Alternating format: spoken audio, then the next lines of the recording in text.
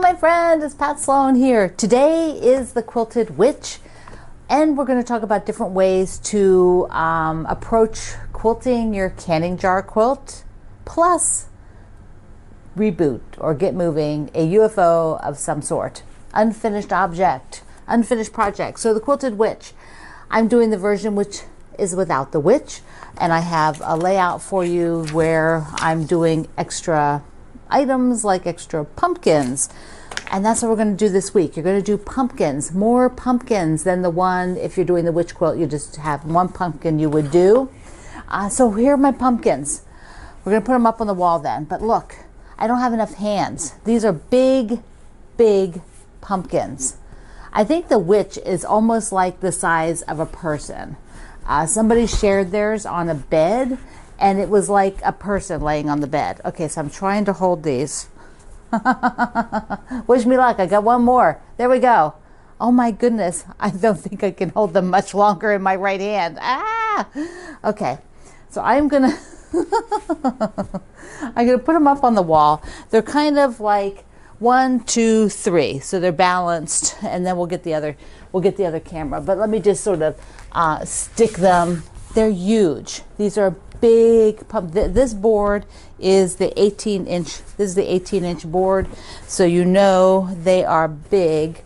They are big and very fun. I love oversized things. From the drawing room yesterday, you should assume that from our block Wednesday, rather yesterday on the apron block, using my drawing room fabric. That's why I said that. You know I like big blocks. Look at that. Look how fun that is.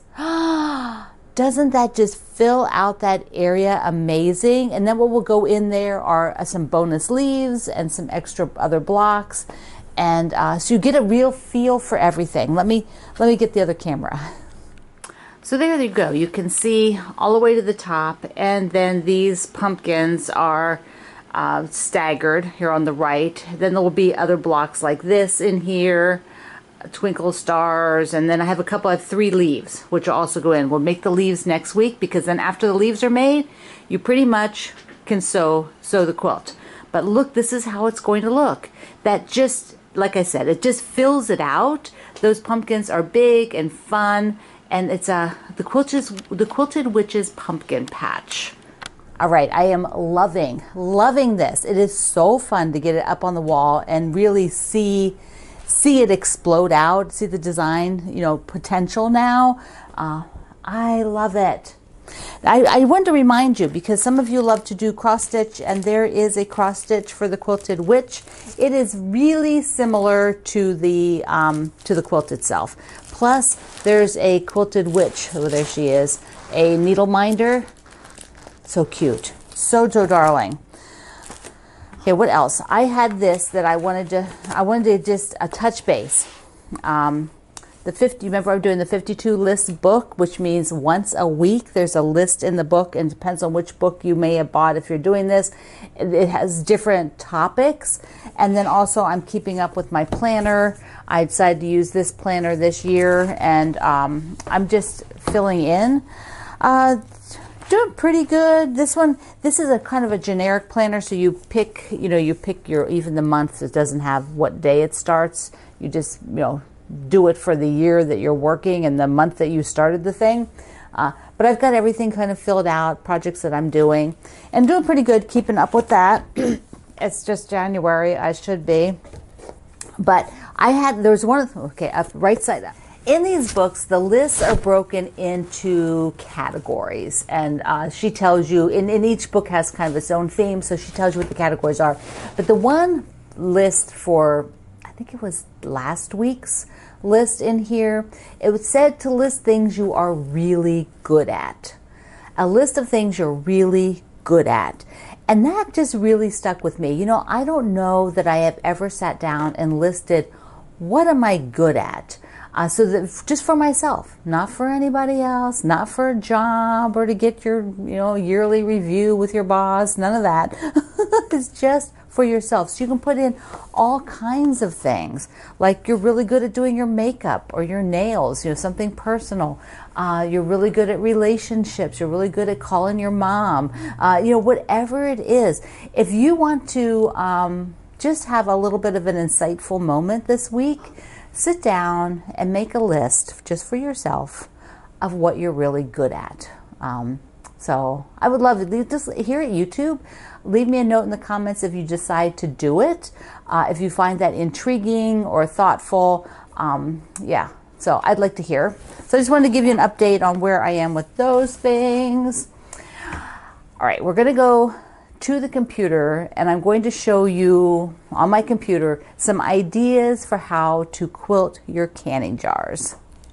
First, let's look if we were going to do a wave stitch. And so I am just going to take on the picture and draw. I just drew it. I'm drawing with black. But the wave stitch would just be like, I like the vertical. Of course, you could do it horizontal. Probably need a little, hopefully you can see that. But this is kind of what it would look like. And you've seen that. And it doesn't, I find that it doesn't distract. It just kind of looks, you know, like a texture, like you put texture on the piece. And so there would be something where you could just go along there and do the wave stitch. It would just give that texture along here. So let's look at another one. And for this, let's see. I think okay, up here, wait a minute. Okay, let me do a little bit thicker line. Okay, so I am looking at, like, what if you're going to do this with custom?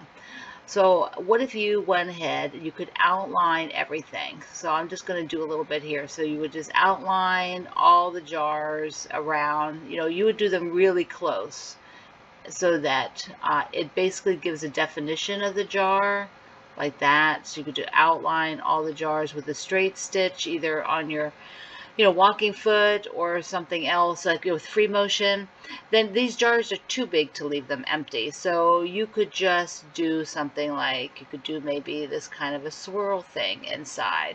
Let me show you over here again on this one. See, you could just kind of do this, it's a loopy-loop thing so that it fills in the area and makes it so it's got, you know, some interesting stuff in there. Or you could do bubbles. You could do circles like this and go round and round and round like that. Let me just come in closer. There we go. See? Oh, this is much better, isn't it? Okay. So you could do circles in there. You could do something just like this. You could just go across in kind of like this wave thing, and you could start and stop in each one like that. You could go cross, cross, cross, cross, cross. So you could just fill it with some kind of a texture. Now the background, let's say I would do it with white, so it was matching, so you would not see any thread color on the background. The same with this outline. This outline would all be in the white that matches the background. And then the background, you could just do loops. You could do things like this. You're just giving it, I like to think, I would think of this more like an applique quilt, like these were applique jars. And so I would just kind of do something that pushed the background sort of flat so that the jars were more lifted from the background. So the background would be kind of heavily quilted and be kind of flat.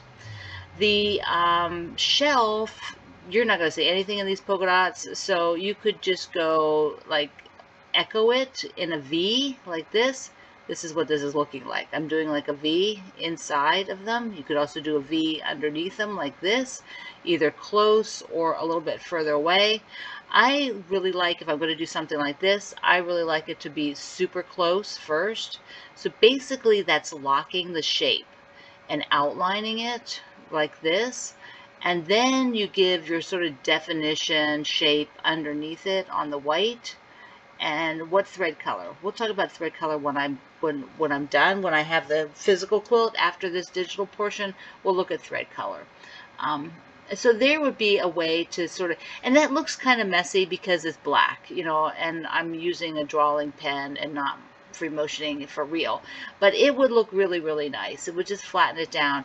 You could also do the background where you had maybe you had leaves like this, you know, you wanted to do leaves, and you could just do kind of a vine and leaves on it like that, you know, leaves you know, something, maybe a little circle here and there, and then some leaves again. You know, you could do something that's maybe a little bit more organic like that and looks a little bit more real. If you didn't want the inside of the jars heavily quilted, you could just come, remember you would outline it. You would have an outline along here like that, but then you could come inside, and this is often called echo quilting. So you could either come down like here, or you could come across and not have those things here, you know, so that it is, whoops, something shifted there. Let's put that back. There we go. I don't know what I did. Okay, I got out of the mode. That's what I did. I think I pressed something on my tablet. Okay, there we go. So you could do like two inside, like 1 and then 2, which would be a little less bulky maybe than some of these up here, some of those options. Okay, so I am thinking for myself of doing the matchstick quilting. And now if I was going to do matchstick quilting and kind of simulate it on here, I'm going to use a different computer tool, which is a straight line tool. And then I am just going to copy that baby like this. So here would be my straight line quilting done really fast in digital form. So you can see how, yeah, see? You get that, and you know, like I would probably do the white like I did the houses. We're going to look at the houses again. But that white is super effective. And so I'm thinking I would do it on the white, you know, like I did the house. Okay, so let's go back review real quick. Here was the wave, and you know, you could do them much closer together than that, or further apart and open. It would, you know, you don't need to have it heavily quilted. On options for free motion, filling the jar somehow, outlining all the jars. Remember, you want to outline them, outline them, outline them. You know, so if I'm going to do this, oh, wait a second, got to get the other tool. There we go. So if I was going to outline them like here, a sharp outline like this, there you go. You can see that would be a nice tidy outline around everything, so that the jars actually feel like they are a little bit lifted off the surface, and then I would like to kind of quilt down the background, or like the matchstick, they would be closer together than that even. So I hope that's helpful. Let's take a look at the real quilt and some thread. Look at thread. I have got Aurifil threads here, and we are going to look at some different colors and what might happen. Then we'll take a look over at the matchstick that I did before at the houses. So here is a cream. It's not white. It's like an off-white. And I kind of like that because I think it's just a little bit softer. And then I brought a very soft sagey green, a pink, a peach, which I've been using quite often, and then the black to just show you black. So if I was going to like do this custom, where I'm changing thread colors, I would do the black on the polka dots because there is more black on there than white. And if I lay the white thread, the light colors come towards you a bit more, and whether you can see this on camera, I think you can see it. I think you can see it on camera. You see the white thread more than you see the black thread. And so I would go with black. I would always go a shade darker. Personally, I always pick like a little bit darker if there's two options. Okay, so if I was going to do custom, that's how I would do it. I would do the white or this cream on here, a cream on the background, and then black on the polka dots, and then maybe pick something for all of these that was kind of a softer, like the peach, so that inside all the canning jars might be done in a peach because it would kind of blend across a whole lot of them really well. And you can see that. Now the peach is what I use to do the matchstick on the houses because it does blend super, super well. So here is the color number 2420 down at here, 2420. On the top part it says Aurifil Mako NE 50/2, which is 50 weight, 2 ply, made in Italy. It is over here how many meters and how much it weighs. 100% cotton, you can see on that side. So you can read everything on the bottom of the label. And that's a die lot number under 2420. That's 1DW is the die lot number. So that's how you read the label. And so that is this peach, which I really love this peach. I think it's a really effective color. So if I was going to do the wave stitch or the matchstick, I would just lay the peach down. Here you can see how it looks. I'll do a couple of threads back and forth. So here you can see, maybe you can't, they're right here. 1, 2, 3, 4 threads. Let me move it over. So let me see if you can get closer, closer, closer, closer. They're on this. Wait a second. Here we go. Yeah, I think you can see them now. 1, 2, 3, 4. My camera is moving.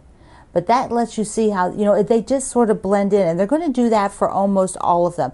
You will see it more on the black and white shelf because it'll work a little bit more like the cream did because it's light.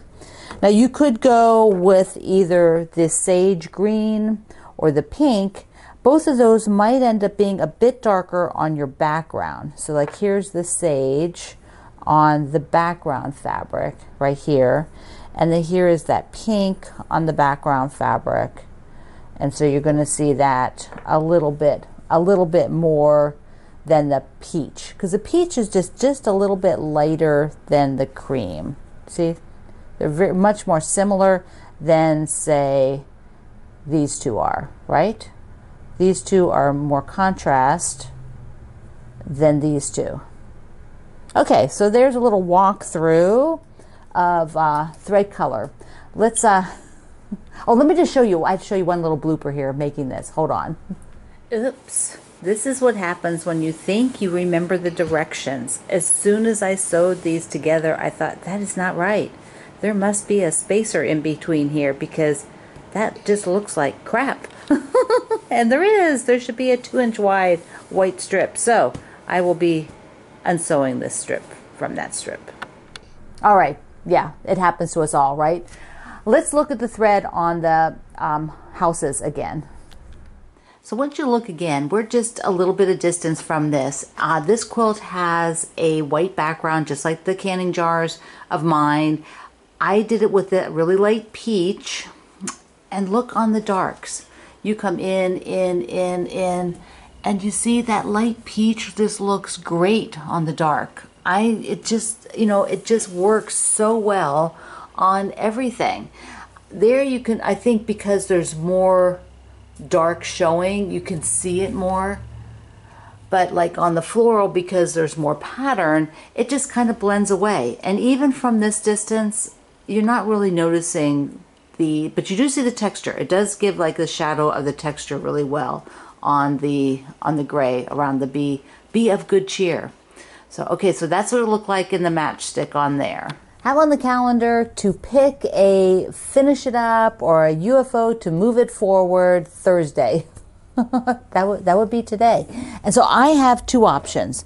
I have got the blocks for the 4-patch, the fat quarter 4-patch, and I would like to quick put them up on the wall. So I'm going to take the Quilted Witch down and put them up on the wall. I could work on the sea glass, but I don't want to work on the sea glass. I would like to get this one done. I'm making a mess here, but let me just put this up on the wall so we can take a look at it. It is a 4x5 setting, so I will get them all up here and then come back with the other camera. So here's how it's looking. There are 20 blocks.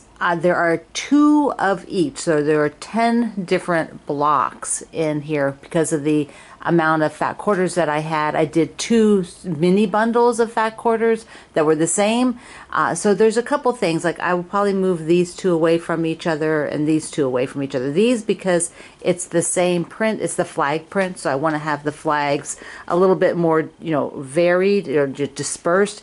And then these are too close from a distance. You've got that strong red of those 2, so I'll probably have to switch around something, maybe you know, pull that red up here and then switch that over here, somewhere around there. So I'll fiddle around a little bit with that. Okay, that's better. I shuffled a few. You don't have those two reds. I took that one away, but these two are kind of similar now, so I'll probably switch a lighter blue and then put that one up. You know, maybe, I don't know. We'll see. I got to play around a little bit more, but it's pretty close. Did it, did it, did it. Just flip these two. That's all I needed. Okay, that's good. I'm keeping it that way. So that they look really good. It is a fun pattern. It's very easy. A bunch of big squares. You showcase the fabric. Because I did these sort of mini fat quarter bundles, so they have a bunch more repeats than you might have on a normal fat quarter bundle.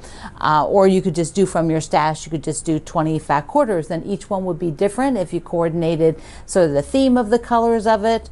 So there you go. I am going to leave that up there because I'm going to work on sewing it together. So that is my January move it forward, because it's not, I only started it late last year, so it's not really that old, but I don't want it to get any older. I want it to finish. So yeah, that's it. All right, my friend, I hope you enjoyed the little tutorial I did on my computer for you for sort of layout of the, you know, quilting. What is the words? I'm losing the words. Okay, so there you go. So I love you. Mwah. Thank you for being here in the Sloan Zone. I will see you online.